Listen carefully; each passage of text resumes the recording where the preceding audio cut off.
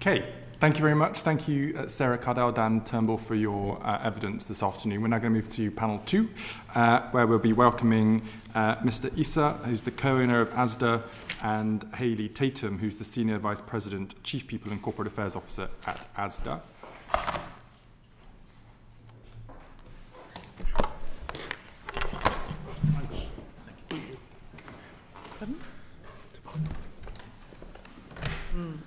It's my charity that I'm an ambassador. Yeah. I mean, they're just cocking.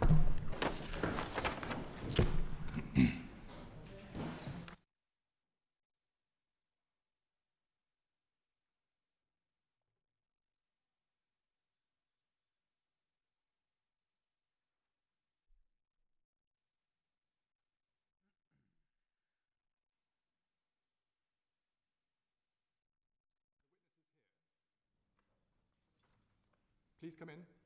Hi, Ms. Tatum. Hi. Thank you. Please make yourself comfortable. There should be clean water cups there for you. Before we start this panel, I just need to declare my interest as a member of the GMB. Are there any other declarations of interest from colleagues? I'm also a member of the trade union GMB. I'm a former member of the GMB. I'm a former member of the GMB. Okay. But ASDA. And Jane shops at ASDA. I also do my monthly shop at ASDA if we need to declare those interests. I'm very grateful for your services. Right. So this session is a follow-up session to our previous hearing on food and fuel price inflation, and as you know, and via the correspondence that we've published, we asked if you would come back and answer some of our questions, predominantly as they relate to some discrepancies between what the Competition and Markets Authority have just told us in respect to fuel pricing, but also some other things on the record. And the whole purpose for that session was to understand if ASDA, but the other supermarkets too, were doing everything they could to keep prices down and not unfairly profit during the cost of living crisis, which is something that ASDA said that it was working very hard to do. One of the questions I wanted to ask Mr. Issa is, I saw from the accounts for ASDA, which I understand the company's called Bellis Finco PLC, not ASDA, that's right, isn't it? Yeah. It was loss-making. It was reported at making a loss of £62 million. Why is ASDA loss-making? Thank you very much, Chair. Before we get started, could I just say that I'm pleased to be with you today. I know this committee had several follow-up questions after the last session, and I'm looking forward to clearing those up today. The issues we're discussing are hugely important to your constituents, our customers and colleagues, and never more so than at a time when cost of living pressures are so significant. ASDA, we're very proud of being a price leader, and so I'm happy to give you more detail on the business today. Thank you. So to just answer my question, why was ASDA loss-making to the tune of £62 million? At sort of EBITDA level, it makes margin, but at sort of net profit level, it actually makes a loss. And it was such a loss, I think you were able to claim £12 million repayment from HMRC in tax credits. That's right, isn't it? My best recollection, it was about £2 million. That was a deferred tax payment, and then subsequently we paid circa £74 million in capital gains tax. Okay, fine. I just noted the difference between loss before tax, and loss after tax from 74 to 62. So you had a bit of a tax credit, but there were some other things in there as well. Okay. When I looked at the operating costs for ASDA, so the amount you're allowed to take away from the revenue you make before tax calculations, I saw that you had operating costs at ASDA of around £24 billion. But when I looked at the breakdown of those operating costs, there seemed to be a gap of about 1.7 billion. Have I missed something? Where has that 1.7 billion gone, do you think? I'm not privy to them details, unfortunately. You're not? Okay. Let me try to explain a bit further. So Bellis Finco PLC, which is the company that owns ASDA, is itself owned by Bellis Acquisition Company PLC, Bellis Acquisition Company 2 Limited and Bellis Acquisition Company 3 Limited. Have I got that structure right? I mean, I'm not really into the detail of the actual structures, but it sounds right. Okay, Because when I looked at the accounts for Bellis Acquisition Company plc, the ultimate owner of ASDA, there seemed to be a dividend of £1.7 billion, which looked pretty much like the £1.7 billion I couldn't find in the operating costs in the ASDA accounts. Is there any connection between the two? The £1.7 billion, I can't recollect what that relates to. I do know there was a sale of some warehouse assets that totaled £1.7 billion. Okay. And Bellis Acquisition Company 2 Limited and Bellis Acquisition Company 3 Limited are both based in the low tax jurisdiction of Jersey, which meant I couldn't get the accounts. Why would you base those companies in a low tax jurisdiction? It's a structure that's sort of we do on acquisitions. And you put it in a low tax jurisdiction for what reason? That's what our sort of advisors sort of recommend we do. Okay. Now, look, I'm not an accountant, Mr. Issa, neither are you by the sounds of it, but when I looked at the accounts, it looked as if ASDA was put into a loss-making position, was able to take money back from the taxpayer, paid out a dividend at the top of the company in a low-tax jurisdiction, and that seems to me that money's being taken out of the business whilst taking money back from the taxpayer and then not having as available income to reduce the cost of your petrol or your food prices or pay your wages properly to your staff. Do you agree with that assessment? I confirm there's no dividends been taken out of ASDA. Well, at Bellis Acquisition Company level, there was £1.7 billion noted as dividend. There's been no dividends taken out to shareholders. Okay. I think you might need to write to me, Mr. Issa, with just the detailed answers to those questions. Are you happy to do that for me? Okay, thank you. And I don't know if you heard the testimony from the Competition and Markets Authority before, but they were essentially not very happy with the way that you and your colleagues engaged with their inquiry into petrol prices and said that if they could have charged you more than £60,000 because of your behaviour, they would have done. Do you have any reflections on that? That's unfair, personally, because we sort of complied with all regulatory sort of requests. You have nothing further to add? Yeah, can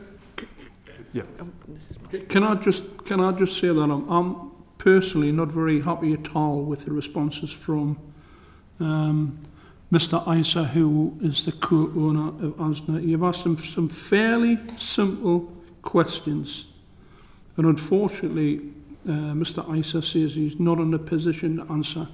He's a co-owner of ASDA. Yeah, I do struggle, Mr. Issa, with the point that Ian Lavery is making. I think you've been struggling to appoint a CEO and a chief financial officer as well. Why have you not been able to make those people appointed so they can come and answer our questions properly?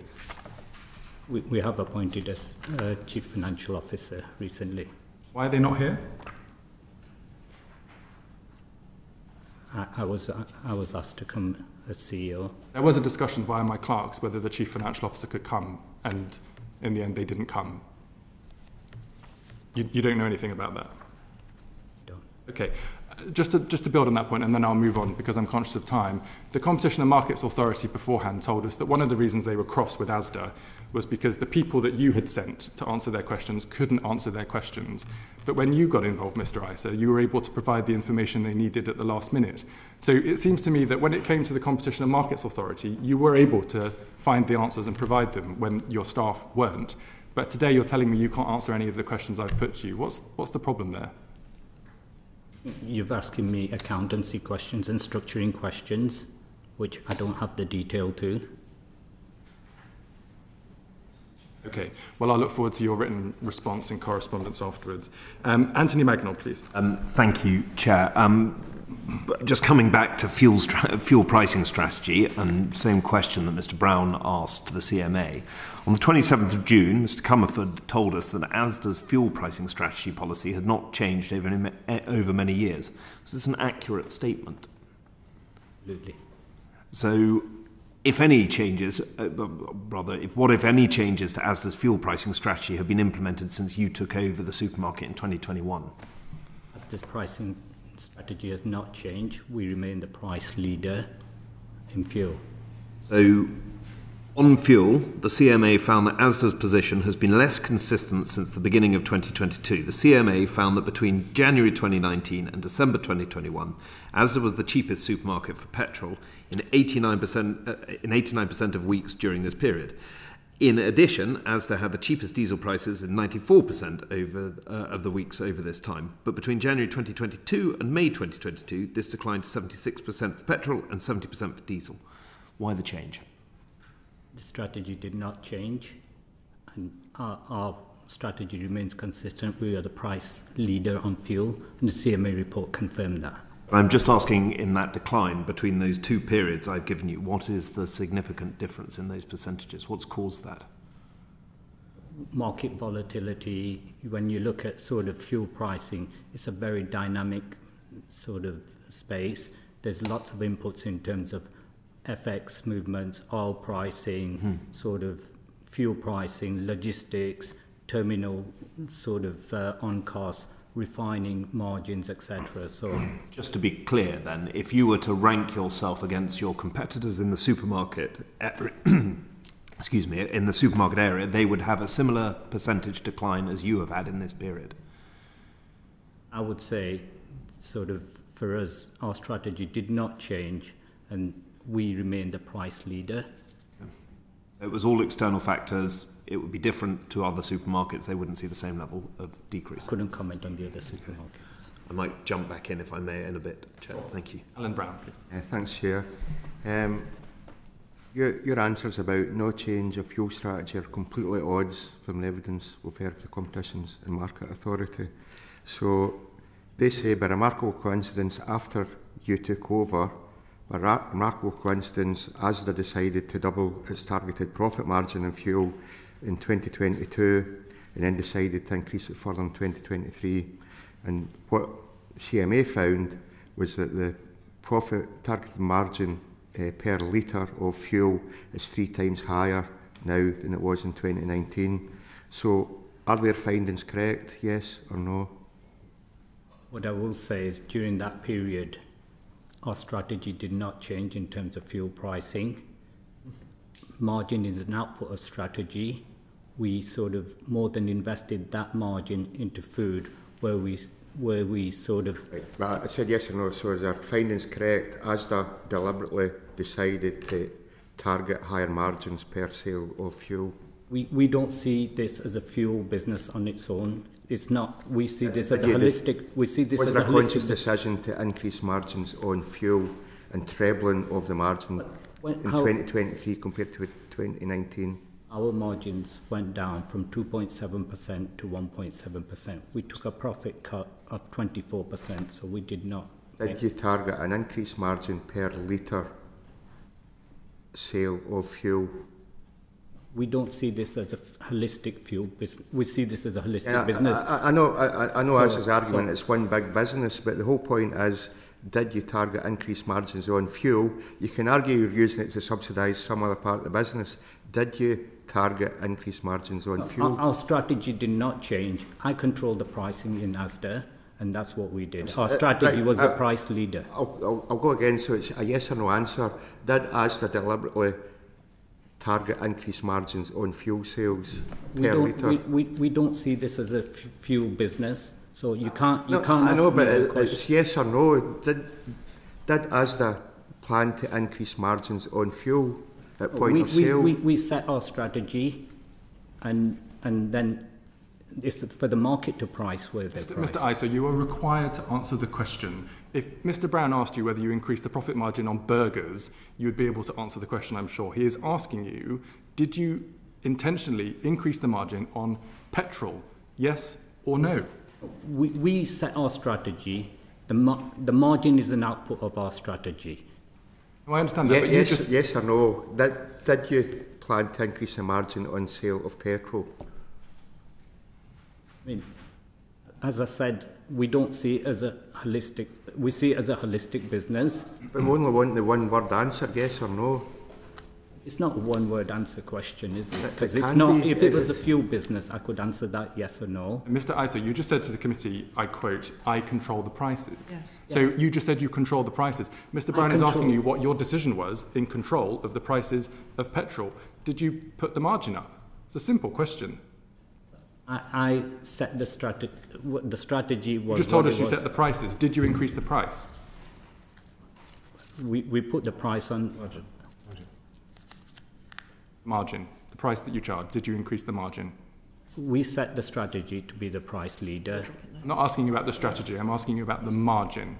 Did you increase the margin? margin is the output of the strategy, sir. I don't care whether it's an input or an output. I'm asking you on the question. Did you increase the margin? I do not control the margin. I control the strategy as the input. Who controls the margin? The market. How? We set our price. You set the price, and what we're asking you is whether you intentionally set the price so that you would increase your margin. We set the price, and then others have an opportunity to undercut us. Alan, sorry, I interrupted. Yeah, I still didn't get that yes or no, so... I fear we may need to give up, Yeah. unfortunately. Okay, so again, the evidence, so 27th of June, the committee had asked Mr Comerford if the CMA's findings from May that at least one supermarket had significantly increased its internal forward-looking margin, if that applied to ASDA. Now, at the time, would Mr Comerford have been aware of the plans internally within ASDA to increase the margins on fuel? The strategy remains unchanged. Would they have been aware of the strategy in terms of increased margins? The strategy was to be the price leader and remains the strategy, and that's unchanged. Earlier on, I questioned the CMA, because the CMA found that ASDA were feathering prices and using the volatility of fuel price associated with the Ukraine war as a way to slow down price reductions when wholesale fuel prices were dropping. I put it to the CMA that ASDA were gouging their customers in doing so.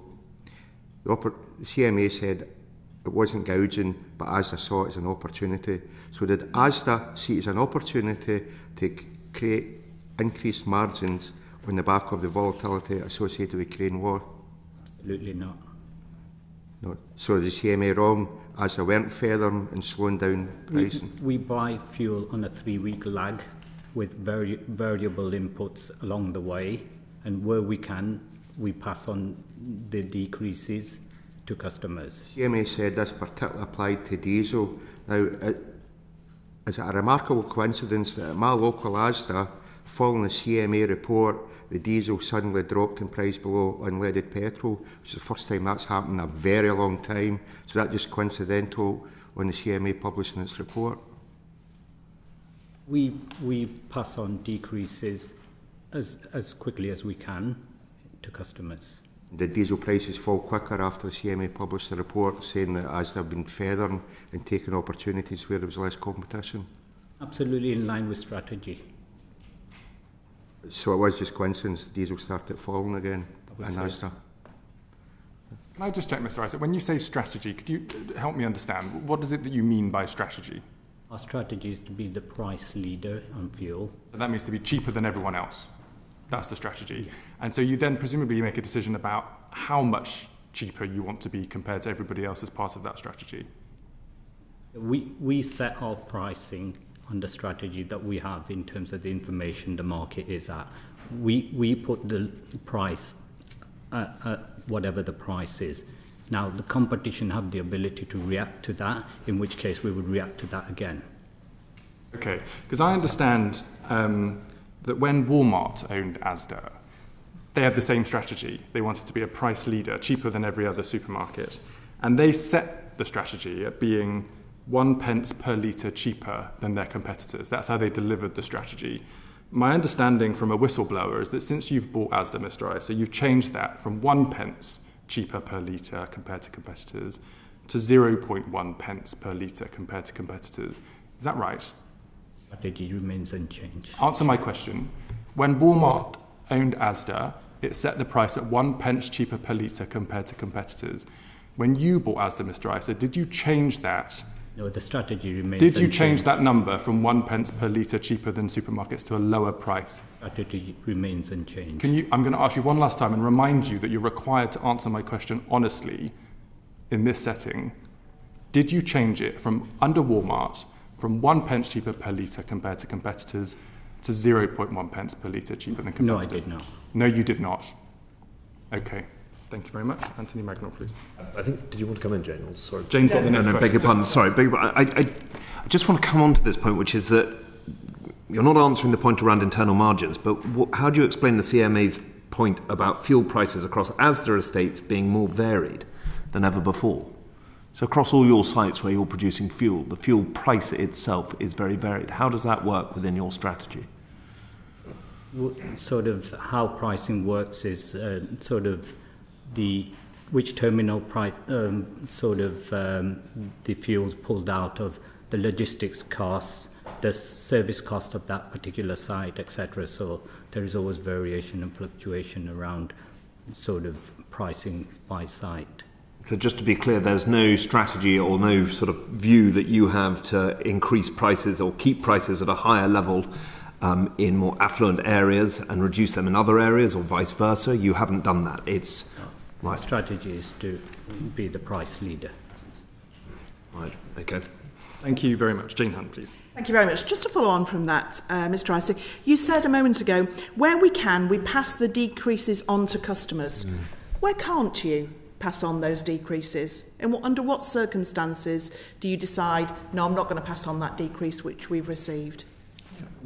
We do so regularly, so wherever we can, we will do.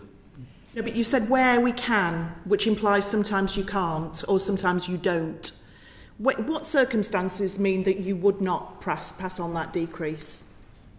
We always do pass on. You said where we can earlier on. Is that incorrect? Yeah, I would say we always do pass on increases. We're talking about petrol now. So, for example, when the government dropped the price per litre by 5 pence, you did that immediately, did you? Immediately, yes. Okay, thank you. So on to my question, if that's okay. On the 27th of June, Mr Comerford told us that ASDA had fully engaged with the CMA on everything, that ASDA had those conversations and the CMA had all the documentation. Mr Comerford didn't tell us that ASDA had been fined £60,000 for failing to comply with 2 notices issued by the CMA in relation to its market study. Why did Mr Comerford not inform us, and what happened there? The CMA asked a specific question around data that we sort of didn't have in the business. Our systems are actually out of Walmart in the US, and we sort of asked them sort of repeatedly around getting this information, and hence why that information wasn't available Okay, to us. I understand that happened. Yeah. I asked the CMA about that earlier on. But you've been fined £60,000 because you'd not provided information, and yet Mr Comerford told this committee that ASDA had provided all the information. Why was that? ASDA has provided all the information that it has to the CMA. It hadn't provided all the information that the CMA had requested. My understanding was, I think it was said, they said 3 questions were not responded to at all. It was one particular question that was answered and was answered correctly. Myself and Mr Comerford went to a subsequent CMA meeting and confirmed that the question was answered correctly. So why did Mr Comerford tell us that everything had been answered when it had not? It had been answered. Okay, I'm going to give up on that point. Do you now track all the information that the CMA requested? So should they ask you in the future, you'd be able to provide it? Historic information that they asked for does not exist in the systems that we have today. Do you now have it? Oh, I'm sorry. However, we are in the process of upgrading all our systems, so once them system implementation is completed, we will have that information. Okay, and when you were asked for interview, you sent somebody along, first of all, that wasn't equipped with the information, even though they'd been given the agenda and the questions that were going to be asked, and therefore they weren't able to answer them. And yet, later on, 2 more senior leaders came and were able to answer on that occasion. Why didn't you send the 2 more senior leaders the first time around? Given the conversation we had with the CMA at the time and the agenda items, if you give me the same conversation and the same agenda items, I would send the same individual. Right, okay. So you sent somebody along who wasn't able to answer the questions you already knew, but you do it again? No, he did answer the questions. It was one particular question that myself and Mr. Comerford went over 7 days after that meeting and answered the question, and it was the same answer that the Vice President gave. Okay, thank you. There seems to be a bit of a recurring problem where the CMA feels like you're not answering their questions, and I think I can probably say on behalf of the committee, we probably feel like you're not answering our questions. Why do you think that problem exists? What's the problem here? We comply with the CMA, and you. I mean, Been fined £67 when we. My colleagues are muttering, but saying that you were fined for not complying. So by its very nature, you did not comply, and you're not also answering our questions fully today. The information request that they asked for simply does not exist in our business today, and we did not know that at the time. That's why we chased Walmart up for them for that information. The IT systems are based in the US from legacy systems. Okay, well, that's a legitimate point, so thank you for making it. Jonathan Gullis. Thank you, Chair. And Mr. Issa, apologies for my delay. I was in the chamber presenting a petition on behalf of my constituents, which is why I've come in late. Ms Hunt has made the points I was making perfectly. When, much to my annoyance, I did ask a question. It was, I think, question 24 of the session when we had the supermarkets, including Mr Comerfield from ASDA, about the idea of the obviously future targeted margin in 2023 being 3 times higher than it was in 2019. We asked if that was one particular supermarket. We were told on that occasion, I put it was ASDA that one. We were told no, from what I remember of the minutes. It is now conspired that is actually the case. Why were we told the wrong information? Because parliamentarians asked that question in good faith and were given false information. All I can say is I'm here to answer your question, sir. With due respect, I can talk about my track record of the ownership that we've had. Our strategy has not changed. If you look at our key investments that we've made £40 million in Dropped and Locked. We've put £2 million in Kids Eat for £1. We've invested £70 million in Just Essentials. We've invested £200 million back to customers in the cash pots in our rewards. Issa, apologies. These are lovely statistics for you guys. We're talking about fuel specifically. The 5p cut was introduced. The freeze on increase on fuel as well from inflation. The CMA themselves have said that ASDA and Morrison's were forecasting profit margins that led to Sainsbury's and Tesco's following suit, which meant that people were being ripped off at the pump when there are other places like Northern Ireland where effective pump watch style scheme is in place that were at some points 10p per litre cheaper than it was in England. So you can imagine the real anger that constituents are feeling in a time of cost of living when they're already having to face a squeeze at the till from the supermarkets, which of course the supermarkets themselves, I accept, have also had to face, but to then be hit with a double whammy at the pump despite government intervention to the tunes of billions of pounds of taxpayers' money. They have not felt the reward, and it is only until the CMA, named and shamed essentially, that suddenly supermarkets magically managed to find a way of taking 6p off per litre off their costs. Why is it that it took the CMA to name and shame for ASDA to take action?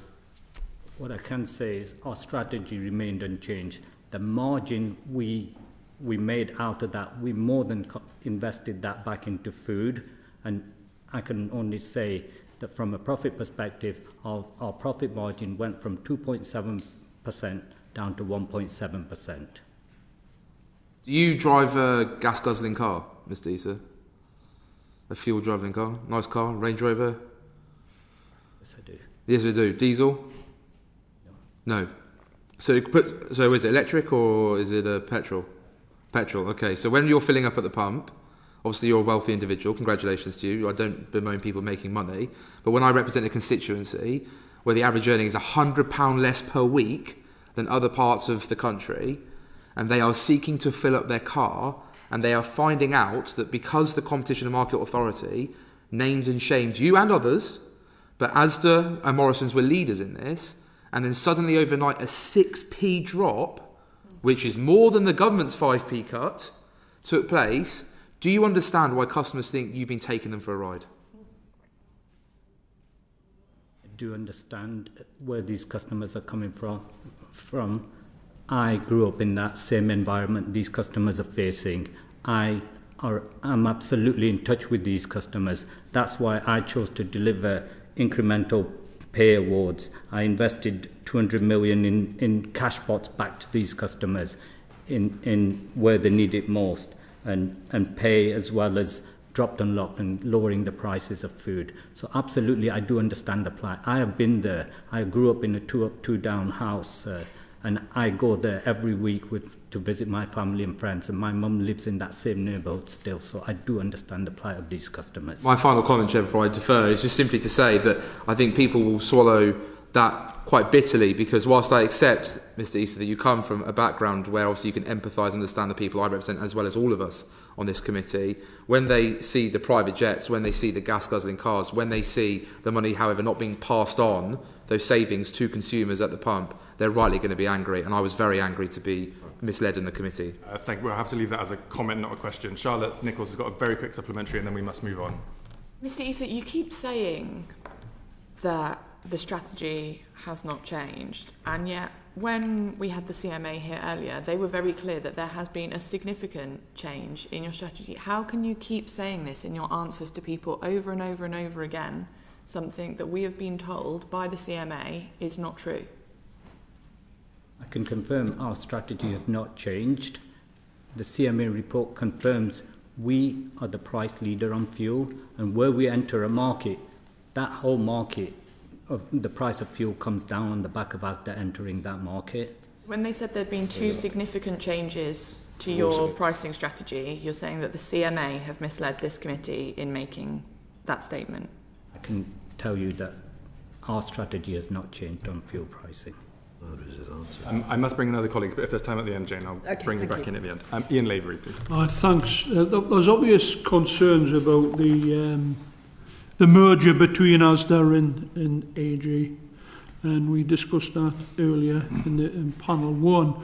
And the JMB union has warned that with the rise in interest rates, ASDA's debt could become unsustainable after the deal with AG goes through.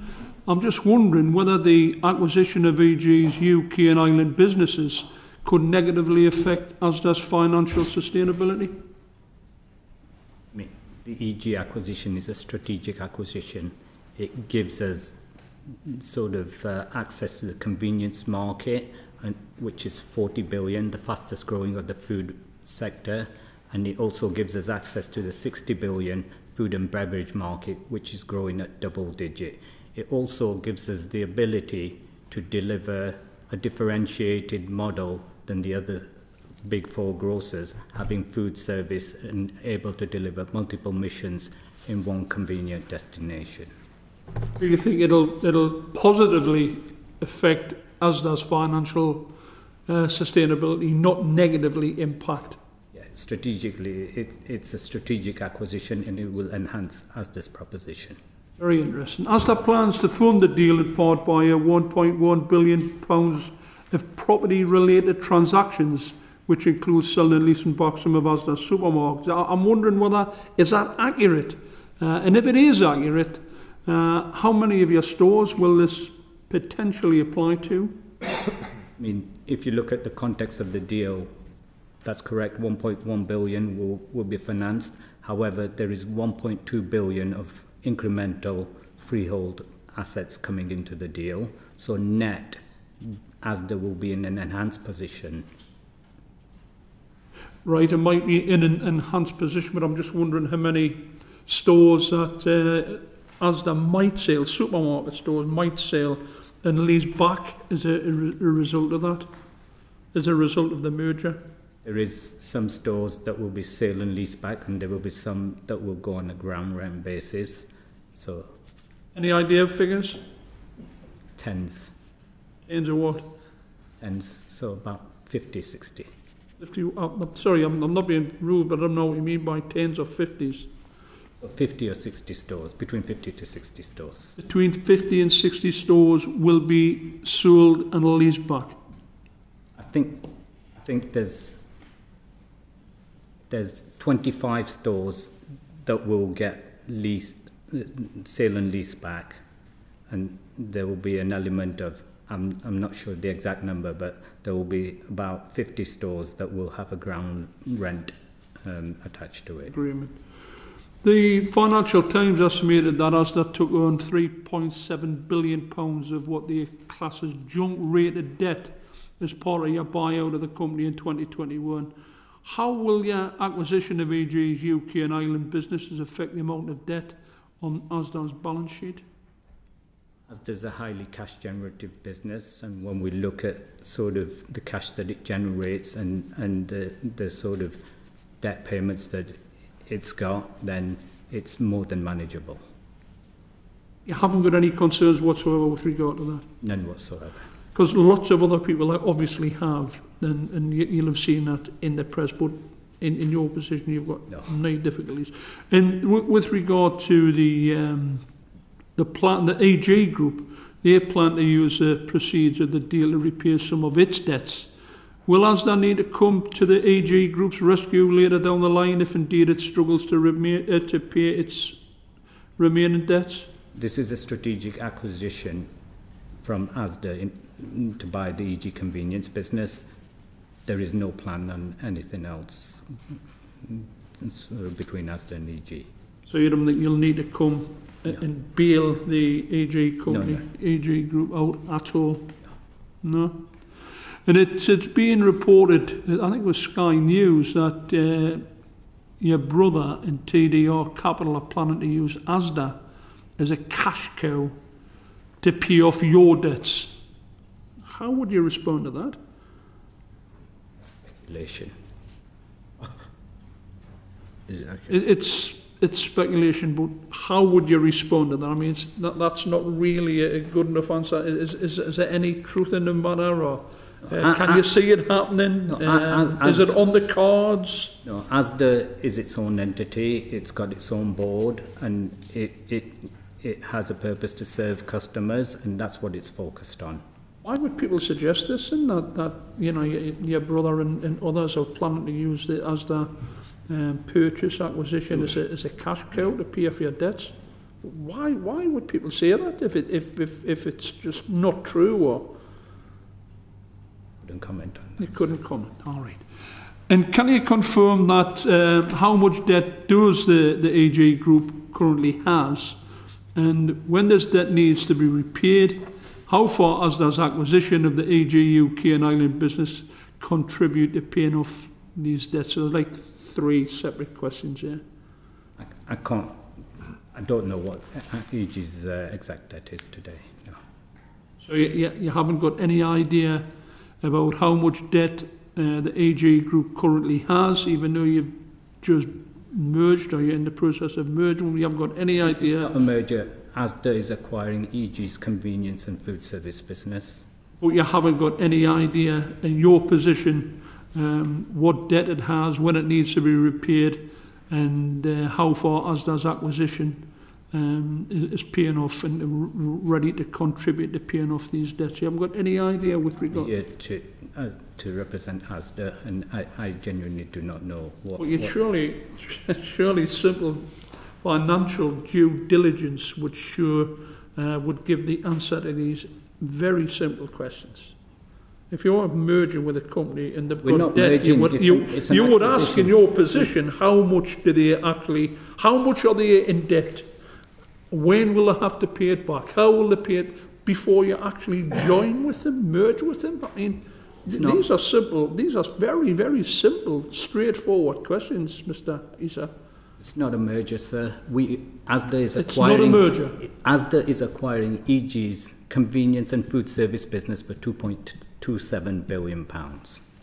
That's what ASDA is. And you don't class this as a merger? It's not a merger. It's an acquisition. It's an ASDA acquisition. Well, under an acquisition, would you not normally ask these questions before you acquired a company? If I wanted to buy something and I thought that whatever I was buying, the company had a huge burden of debt, I would want to know, like, how much, and I want to know how and when it could be paid back and how it might affect the company which we've just acquired. I mean, are you honestly saying you haven't got any idea? I am here to represent ASDA. ASDA is doing I know you're here to represent, but you're not doing a very good job, I'm afraid. ASDA is acquiring the EG convenience and food service business for £2.27 billion. How they choose to spend that money, I don't know. I'll give up. Thank you very much. We're now going to Andy MacDonald, please. Thank you, Chair. Good afternoon, Mr. Issa. Can I turn your attention to the people who work for you and who help you be successful? And can I just remind you, on the 28th of June, Mr. Comerford wrote to us to clarify that ASDA's last resort position, as he described it, if ASDA can't reach an agreement, it may seek to dismiss and re-engage colleagues on new terms and conditions. Is that correct? This is a live consultation, and I can... No, I didn't ask you that. I'm asking you about Mr.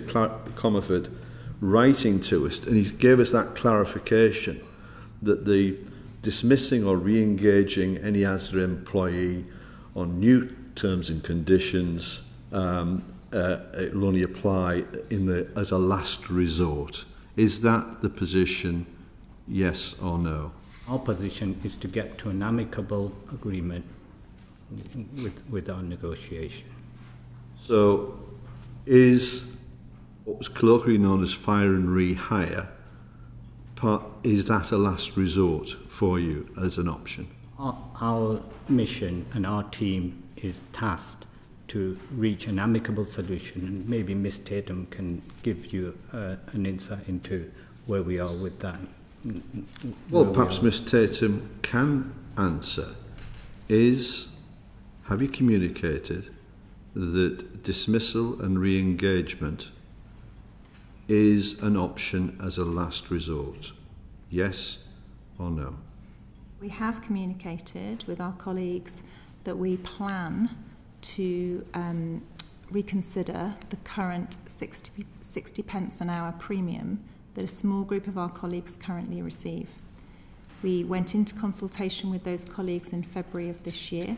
At the same time, we explained future pay rises and across this year that we plan to make that would exceed the premium payments that these colleagues currently receive. So, I wasn't asking you to get into the dispute. I was asking you whether dismissal and re-engagement on different terms is there as part of the strategy that Mr. Issa, he likes the word strategy. Is that part of the option available to you as a company? And have you communicated that to people? All options that are available to us legally, we open the consultation by explaining all options to our colleagues so they are fully understanding with the transparency. So no, I'm not going to let you talk this out because that's I'm afraid that's a tactic that's been deployed. I'm simply asking you straightforwardly, is that part of your armoury to dismiss people and re-engage them on less favourable terms? And I'm trying to get a yes or a no from either Mr. Issa or from you. Yes or no? I'm not playing any tactics with you. Just tell me yes or no. We are working through this with our GMB partners, who some will be in this room today, and they can clarify. Well, you see, that's the point. You see, it is in the current consultation document, is it not? All options are in the consultation Is that document. option in all options? It's like drawing teeth talking to this company. Why will you not answer a very straightforward question, and then we can make progress? I'm happy to make progress. As a last resort, as we get through our consultations with our colleagues, we will determine what action is the right outcome. We have not made any decision at all. This is a live consultation, as Mr. Issa and Mr. Comerford said. Last meeting was last week. The next one is still this week, still ahead of us on Friday. So we can't confirm what we will or won't do. Because I'm not asking you to do that, but the point is that you've set off on this journey saying that this is available to you as a last resort, and I cannot get from you an admission that that has been your position. You've not made that clear to this committee, and it's very, very frustrating. I'm sorry if I'm coming across as Well, frustrating. you see, were you part of the Contract 6 consultation? I was. Yeah, that was in 2019. ASDA used fire and rehire there, didn't they?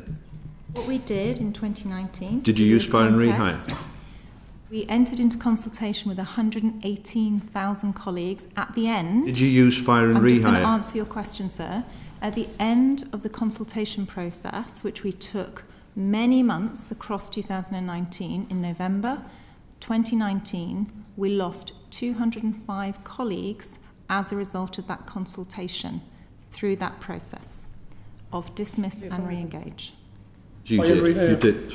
So you did engage in fire and rehire. Thank you for that.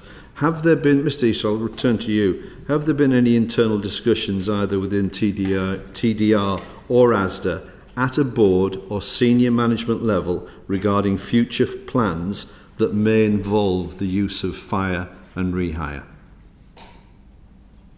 No. That hasn't happened? Are you aware of any discussions taking place regarding future workforce strategy that would include fire and rehire as part of the consultation process? No. So you're not doing that? Have ASDA got any plans for any significant restructuring amongst the workforce? I mean, we are in a dynamic business today. Our costs are sort of ever under scrutiny. We have to be competitive. As we said, we have significantly invested in customer proposition. I can understand the rationale behind that, Mr. Issa, but I'm just asking you if there are any plans for any significant restructuring amongst the workforce. As any company of our scale and size would do, we were constantly evaluating our options around operating model for sure. And we got a response from Mr. Comerford on the last occasion that he'd go away, because I asked him, is ASDA going to recognise the GMB as a trade union for negotiation purposes? And he said he would take that away, wants to cooperate. I was asking about recognition specifically. How far have you got with that? Are they a recognised trade union? They are a recognised trade union in our business. They currently have a collective bargaining arrangement on pay in our logistics business. In our retail business, they work with us on a partnership agreement. They have not used the established process at the moment to come forward and ask for recognition. Obviously, that requires them to demonstrate they have enough membership and are therefore representative of representing our workforce. When I met with the GMB, I met with Gary Smith in November of last year, and I asked for that detail, the membership numbers, to demonstrate they were representing our workforce. I don't have that data. That was never been received. You would be content. You would be accepting that approach favourably for recognition. Come forward through the process, through the Central Arbitration Committee. Yes, of course. Can I just? Yes, go on, Charlotte Nichols. Yep. So you've just said that you would be willing to recognise GMB through the established process with the Central Arbitration Committee, so you wouldn't engage in a voluntary trade union recognition agreement with them. You would go through the statutory CAC process. We would, because we currently already have agreements with other unions in our business. So it's important that we make sure that we're working with the unions that have the representation amongst our workforce. So we currently have collective pay agreements in retail with USDOR. That's 16 stores in Northern Ireland. And the co-op acquisition sites that we already have, and of course, the numbers of individuals with the EG business that already are union members. So with all that in mind, it's important that we can see which unions have the necessary membership to ensure that we give the recognition to the appropriate union. You wouldn't do that on a voluntary basis, you would only do it through the statutory CAC process? We do it with the information that demonstrates the required membership. So yes, we would go through the required process. Can I just follow up on that, Chair? Because as I understand it, there are the 16 stores in Northern Ireland, but you've got over 600 stores in total in the United Kingdom. Is that right? That's right, yes. So that, as a proportion, that is a very, very small minority of the stores where there's trade union recognition for retail. We can't see the membership in those 600 stores here in the England, Scotland and Wales. Okay, thank you. Mark Pausing. I know the Chairman will have a final question, but I just wanted to ask you, Mr Issa, I've listened to your answers to my colleagues on fuel pricing and employment practices. What impression do you think the financial press, your suppliers and the colleagues within your business will have made of your representation before this committee this afternoon?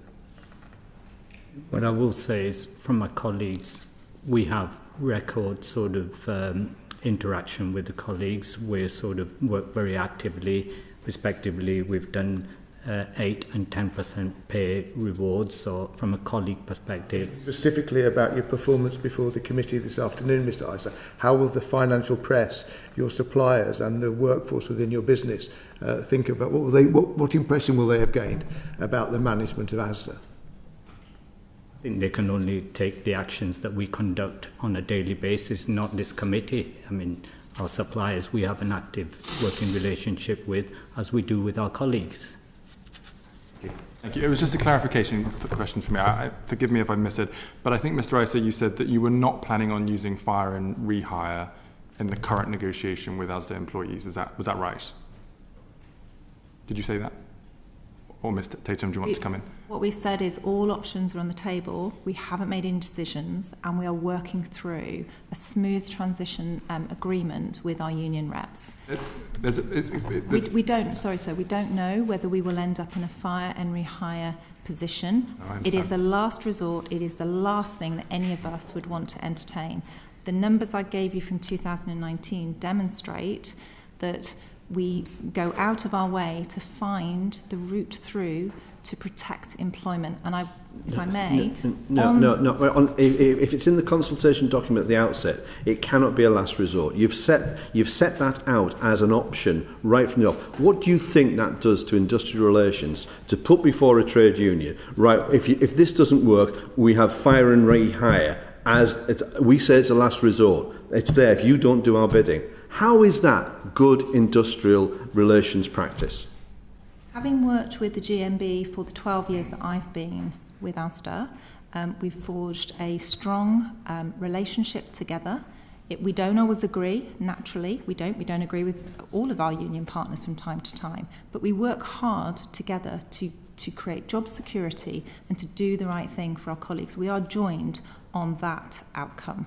And looking at what we did in 2019, as you raised it, sir, we did, at the beginning of that consultation in April, we outlined exactly the same process as you're referring to for the middle band pay consultation we're currently in. We did exactly the same. By November, with the GMB gave an agreement and a recommendation to their members on what to accept. So we worked hard with the GMB to have a joint agreement, and that is our intention this time as well. Mr MacDonald's made the point for me, but we had this issue with British Gas previously, where if you tell your employees that you will fire and rehire them if they don't agree to what you're proposing, even though you say you hope you don't get to that position, it is an obvious threat to employees that they're going to lose their job if they don't do what you're asking of them. That's obvious, isn't it? Well, so just to be really clear, this smaller group of colleagues that we're in consultation with currently are receiving a premium payment that no other colleagues in our business currently receive. So we have an imbalance and an unfairness on payments in our organisation today, and we want to make sure that we correct that balance. It's a legacy payment. It's not something that they've... The question's not about the legacy payment, Ms Tatum. My question's about the use of fire and rehire. It doesn't really matter to me what the substance of the issue is. You are threatening your staff with fire and rehire, aren't you? We are talking to our staff, our colleagues, about a potential change. What I can refer to, if I may, is we conduct engagement surveys at random through our organisation. We conducted one in May. Our performance and our engagement has gone up across retail stores by 11 points year on year. It is outstripping and ahead of the competitor That's fine, Ms. set. Tatum, but my question is whether you're threatening them with fire and rehire. It's a very simple question, and you don't seem to want to answer it. I mean, I've got a copy here of the middle pay band proposal business case from your business, and it says very clearly there that you will serve notice to any remaining colleagues on their existing terms and conditions and offer to re-engage them immediately on the new terms and conditions.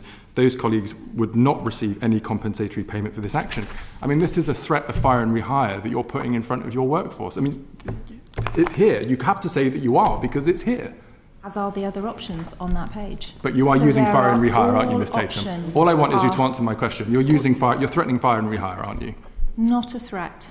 It is. It's in the document. Sorry, it's not a threat. There are all other options in that document as well, and we are consulting. That's We've had really unacceptable to say that it's not a threat when the chair has actually shown you the document. It's your document in which you say that that's on the table. Do you not understand that that is just an illogical position for you to adopt? I'm sorry, it is not a threat, and this is not a logical position. I am trying to outline transparently to colleagues different options. We are engaging with those colleagues. We're asking for ideas and suggestions on how we could We understand all of that, Ms. place. Tatum. The question is really about the threat of fire and rehire, but we've only got a few minutes left. Mr. Lavery, you want to come in? Just very briefly, I wonder, Ms. Tatum, if you could just I mentioned fire and rehire, and you used different words and terminology. What was it that you used? Dismiss and re-engage. Dismiss and re-engage. Is that? I don't want us to split hairs Well, on what the terminology is. I don't want to split hairs neither, because that simply means fire and rehire. Can I just ask a question? You're obviously a bit of an expert in fire and rehire, or dismiss and rehire. Because, as Mr. MacDonald already said, that you were part of the Contract 6 consultations, and I think you were certainly part of that. You've said you were anyway. So you're a bit of an expert in this, and you understand exactly how it works. Can I ask you a really simple question? If somebody says that they're not prepared to accept what the company are saying, and you then decide, as a last resort even, that if people aren't prepared to accept the final offers, would they lose their jobs? Not in that place yet. Pardon me, sorry? We are not in that place yet. I'm not saying you. I'm saying, when you were leading the negotiations the last time, people lost their jobs. 205 people. 205 people lost their jobs. What a threat that must be, by the way. So what I'm saying is, we're not at that place now. We weren't at that place weeks before this happened to the 200 odd people that lost their jobs. If people refuse to accept the reduction in pay, because that's what it is, it's a reduction in pay, will they lose their jobs? Can I just put you right on one thing? It is not a reduction in pay. Well, regardless. Regardless. Not I mean, a you're reduction taking in pay. 60 pence. Bringing their contracts to be consistent with other contracts. While you don't increase the rest of the workforce to the level they're in, instead of decreasing. Anyway, will you answer my question, please? If we conclude our consultation at a collective level and then individual level, everybody has to have individual conversations. This is not a collective agreement. Once we've got through every single individual, those individuals could have the opportunity to consider their future in the business. Okay. If we enter that. What does that actually mean? They've got the opportunity of considering their future in the business. We need to bring order. We need to bring the session to order. I'm afraid we're going round in circles, and may I say the witnesses are probably wasting the committee's time. Can I just finish by asking on fire and rehire, why are you willing to say dismiss and re-engage, but not fire and rehire? They mean exactly the same thing. As I said, I'm sorry that I'm using different terms. I don't. Yeah, but why? Because I'm using the terms that are the professional... ACAS refers to it as fire and rehire. The Chartered Institute of Personnel Development call it dismiss and re-engage. Right. I follow their policy in terms of making sure that through our consultation, because it is an option, not the only option, that we make sure that all of those processes and policies are followed. I understand. Just for future reference, the dictionary definition of fire says to dismiss, and the dictionary definition of hire says to engage. So you can be confident in saying, Ms. Tatum, that ASDA is using fire and rehire tactics. ASDA. Might I say that this has been quite an extraordinary session, not in the way that I hoped it would have been. What we've heard today is that prices are up at ASDA, tax is down, pay is down, money is being taken through a very complicated set of business structures onto offshore companies, and you've not answered any of our questions. I'm just very sorry that we've spent an hour going around in circles and you've not been complying with the questions from this committee. It's not in order, and I think actually you've suffered to the detriment for the brand of ASDA, to your customers and to your suppliers, and I'm just sorry that we're in this position. We have, however, agreed to follow up on a number of issues in correspondence, and we will do so, and if we need to call you again to answer further questions, we reserve the right to do so. Call the session to an end. Order, order. The proceeding has ended.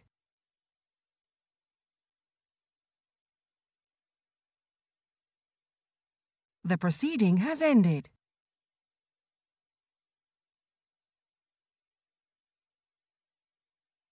The proceeding